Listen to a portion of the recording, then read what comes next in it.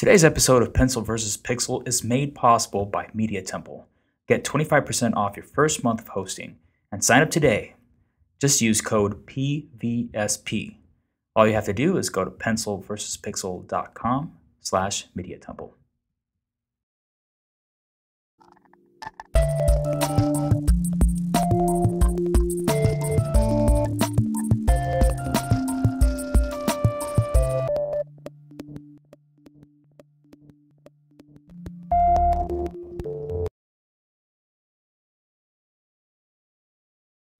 Welcome to Pencil vs. Pixel. My name is Caesar, and I have the pleasure of being joined today by Sam Soffes. Hey, Sam.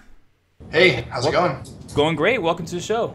Thanks. So Sam's an app developer and designer. He's built apps like Cheddar, a to-do app, and has developed apps like Shares and Rune. So Sam, before we continue, I'm going to ask you what I ask all my guests. Pencil or Pixel? Pencil, I guess. Okay. Most of my like ideas or to-do lists or whatever, it's all like with a pen and paper. Sweet. Okay.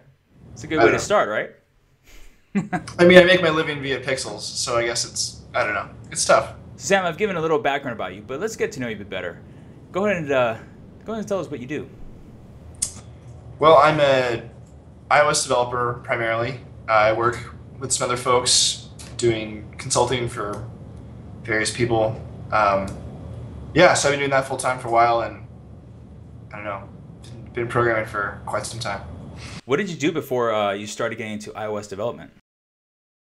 I was a full-time PHP developer doing like web stuff, and I'd done like some Mac development kind of for fun before iOS came out. Then when iOS got announced, I was like, oh, this is pretty neat, and just because I wanted to make Apple things, I didn't really. No one knew, like, we didn't have the App Store. Like, no one knew apps were going to be huge.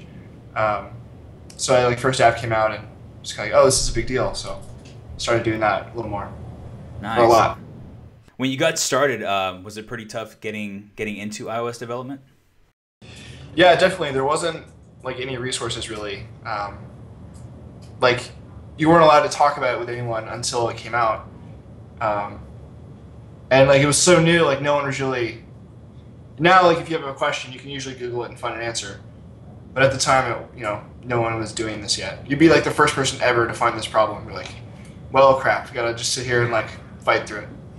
Did it take you, like, hours upon hours to get just small pieces of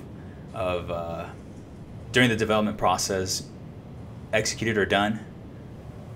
Yeah, most definitely. Like, now, since I've been doing it for so long, I've encountered like a lot of like most things, so it's like, oh, I've done this before, here's how to do it, or I have a friend that's done it before, or whatever. But at the time I was like, there's maybe like 10 other people in the entire world doing this, and they can't even like talk to each other like by law. So just like, all right, let's sit here and like figure it out. There's a lot of like, well, darn, go to lunch and like randomly like, oh, I have an idea, and like run back to the office and like, yes, it totally works, or well, darn, back to fighting with it. So let's talk about teaching. You recently started a project that shows anyone that doesn't know about iOS development how to build an app in about 3 days. Can you talk to us a little bit more about that? Yeah, so I had an idea to make a course to teach anyone that like had never programmed ever how to like go from zero to like submitting an app to the store. So I like sat down and showed another guy how to like do all of it and recorded the whole thing and like put up the videos and code and everything. And it was amazing. Like people were replying on Twitter like, "Hey, I've never programmed," and then like weeks later, here's a screenshot of my app. Like it's in the App Store now. Like I didn't know how to make things and now I can make things, which is like super amazing. Like to empower them and the feeling for me, it was great. Since you started that project, do you still see yourself continuing to teach in other ways, maybe, or beginning to teach courses on this stuff? Yeah. I mean, I learned through all of it. I really like teaching because I had never really done much before. Yeah, unfortunately, I'm not involved with that content anymore, but um, yeah, I definitely love to figure out what that is. I mean, if it's making more things, a lot of people are asking like, well, I want to learn this specific thing. Can you like explain it to me via a course? So maybe, more specific teaching and less like here's just all the general things. I don't know. A couple people asked for like one-on-one teaching. So, or like, go and teach a company or something like a small, like 10 people or something. I don't know. So yeah, I don't know what it looks like. It's definitely something I like to explore because it's something I've never really done before. And I'm like learning how to teach, which I mean, I really like learning. So it's funny. It's like real meta, but it's good. Nice. Do you ever wish to continue teaching by maybe creating an online course with videos and whatnot? Yeah, so I recently recorded one at Treehouse, which was Nice. a really good time. Yeah, they're super awesome. It's funny because like my little thing was like, I'm just like editing it by myself in Final Cut. And I don't really know what I'm doing. And there's like, they have like 4 video people in the room. And it's like super professional. When we were recording the screencast, like my stomach was growling like before lunch, and we had to like stop recording because it was like picking it up. It's like really awesome. Like all their gear is incredible. But yeah, I definitely love to do my own little amateur version of all of that at some point.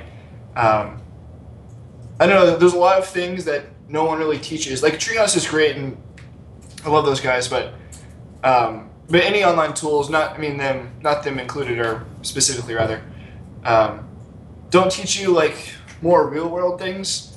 It's more of like, okay, here's like a really basic version of how to do something. And like my class included, I taught there. It's like, here's a basic version of how to do this. But I think applying that to like a real app or showing like more advanced things for like, okay, you've started iOS, you've kind of like gone through all the stuff you can online. Like now you want to do like, some custom controls or like really crazy animations or, whatever.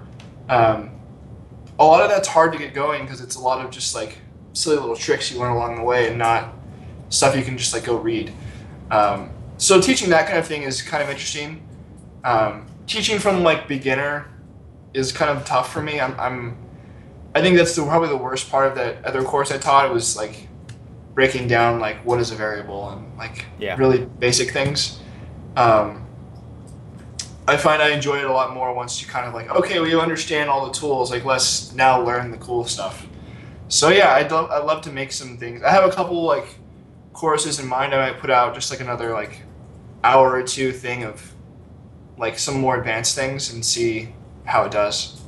Now, besides courses, do you have any other apps that that you would like to work on or build, or something that you might be currently working on that you could talk about, of course?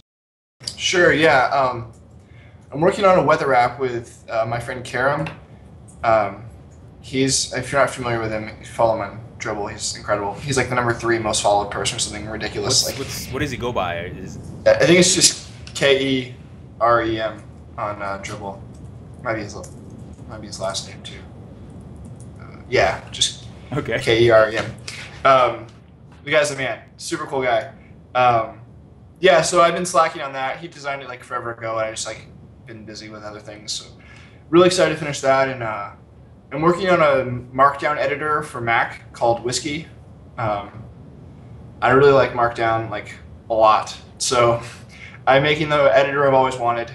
I actually started writing it on a plane when I was working on the Treehouse script, because I was like procrastinating working on my Treehouse thing, and was like, I'm just gonna go make a Mac app for Markdown, and then I did and edited the rest of the script in the editor. But so yeah, I've been working on that in all my free time lately. That's basically it, I guess. So what programming language do you build things like that on? Like it's all Objective-C. Objective-C? Yeah, because it's just like a Mac app, so it's real similar to iOS. And I definitely plan on reusing all of the like Markdown things, because there'll be like an iPhone version at some point. So and iPad, of course. So that's awesome. Do you program in other languages besides? Yeah, I do a lot of Ruby as well. Okay. I used to do like when I do web stuff, it's all Ruby on Rails. So I have a lot of like Ruby things I like to play with that aren't really Rails related or web, just like I have Sonos speakers in my apartment, and I like control those with Ruby a lot, just like for fun. This little thing I've been hacking on. So, um, yeah, I don't know. I really like Ruby's probably my favorite language, but Objective C pays a lot better because people want iPhone apps. They don't really care about nerdy Ruby things. So, um, yeah, it's good. They don't care about websites anymore. Is that what you're saying? I mean, Wired said the web is dead, so I was like, Oh, but I still do a lot of web stuff. Like Rune is this another app I work on with Drew Wilson. It's a blogging app, so that's obviously very web centric. But I don't know. I like making APIs and stuff in Ruby because I don't have to deal with browsers. But then when I have to deal with like, oh, it doesn't work in IE or Firefox or something, it's like I just hate the web. So I don't know. I prefer to work on iPhone and Mac because I don't have to deal with that silly, like dumb stuff. have you ever thought about working on Android? No, I mean, I guess it's not totally true. Like, I tried to learn a couple times. Like, just I watched a bunch of Treehouse videos, and I was like, cool. Like, I made an app. You press the button, it like changes stuff on the screen, whatever. But I don't really understand like how everything works yet. I haven't spent enough time with it. I'd eventually love to port an app I've made to Android just to see if I can do it. Maybe Shares since it does so well on iOS. I don't know. Amazon even called me and asked me to port it to Kindle, and I was like, I don't have a Kindle. Will you give me a Kindle? I'll try it if you do. They're like, no, we can't do that. And I was like, so you want me to just like learn Android and port it, and you're not even gonna like give me a Kindle? They're like, yeah, sorry. It's like, all right, well, I'm not doing that. So is it like totally different on Android than iOS? Yeah, I basically have to start from scratch. I mean, like, there's things you can do to reuse stuff between the two, but most of those like produce really crappy apps, in my opinion. So, I just like to do it from scratch in their language, which is Java on Android. Hey, this is a question that I tend to ask regularly on the show. Can you tell us about a time when something just didn't go right? Let's say in your development process, maybe, or really with anything, you just sort of fell flat on your face. And well, why don't you tell us what happened and how did it all get fixed at the end? Sure. Well, I guess most recently, it's probably easiest to talk about. I'm working on this app for a friend. It's called Lightly, Lite.ly. It's like photo filters. They're super amazing. But anyway, I'm working on this iPhone app for like the iPhone version of these filters. And I've done image processing like a ton. I used to work at Hipstamatic. That was kind of my first like claim to fame, I guess.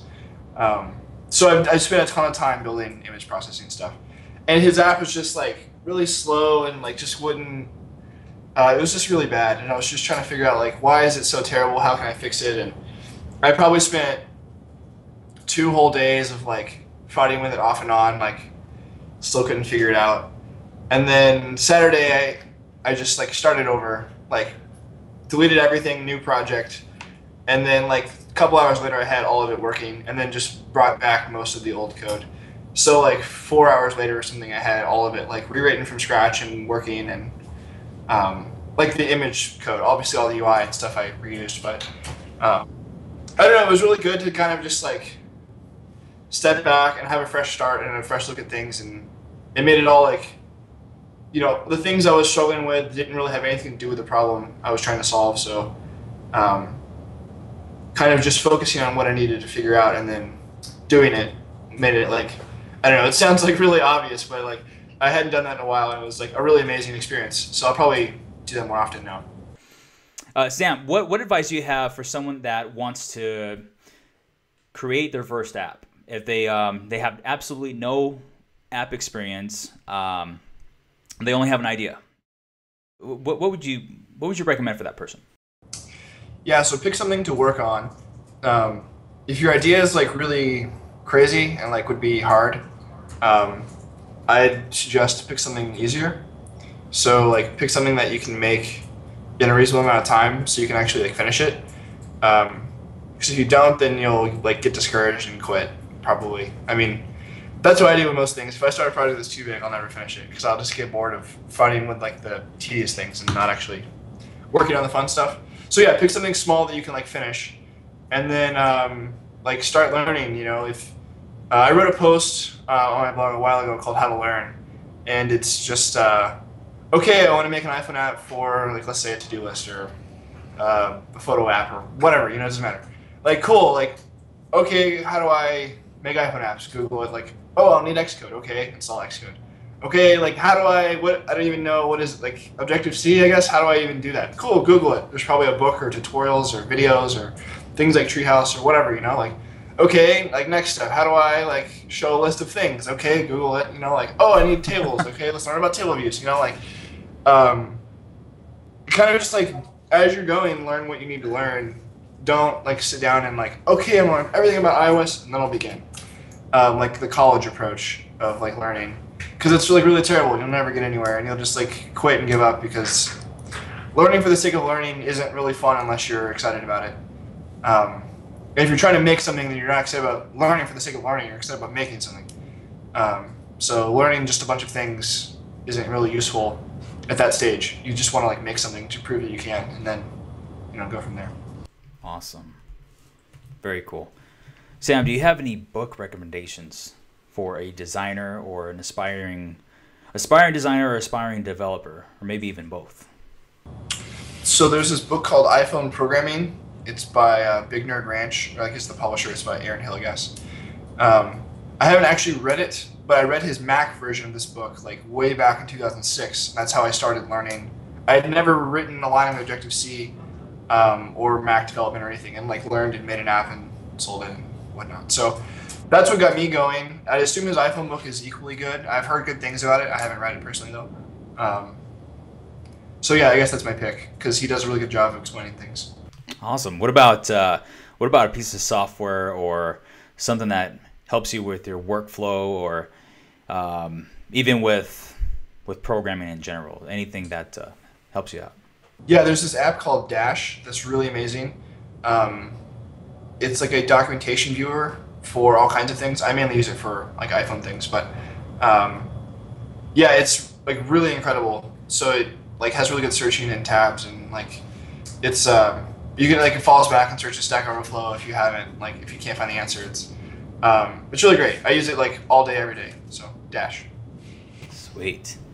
Sam, do you have one last piece of advice to for the aspiring developer, aspiring designer, someone that would like to go into app development? You should do it. Not think about it or talk about it, or maybe I'd like to. Go do it. Like, right now. Stop listening immediately and Google how to make an app or whatever you're trying to do. Like, just start. There's no, like, thinking about it. Just start. Very awesome. Sam, where can we find you online? I am at Soffes on everything. Soffes. My website is soff.es. Google thinks my website's in Spanish. It's terrible. Yeah, I'm Soffes basically everywhere. Awesome. And everyone, you'll be able to find that and everything we talked about in the show notes on pencilversuspixel.com/Sam Soffes. That's Soffes. So pencilvspixel.com/Sam Soffes. Sam, man, thank you so much for taking the time and being on the show today. Thanks for having me. This is great. Hopefully someone out there stops listening right now and starts building an app. Yes. Let me know if you do. That'd be awesome. Absolutely. And thank you, everyone, for joining us today, and we'll see you next week. Bye, everyone.